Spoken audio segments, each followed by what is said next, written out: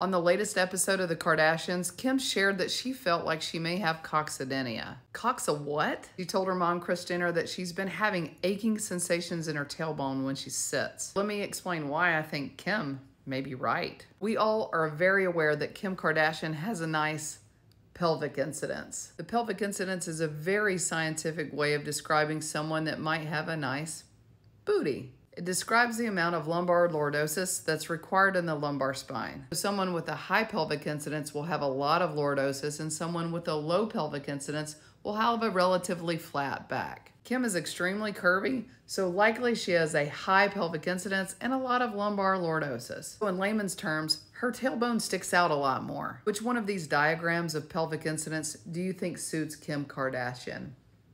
My nerdiest explanation as possible, she may have suffered an injury to her tailbone that's causing her pain, or coccydynia. I'm sure many of you have fallen directly on your butt. I know I have, and have suffered this type of pain. And if you've ever experienced it, it's a real pain in the butt.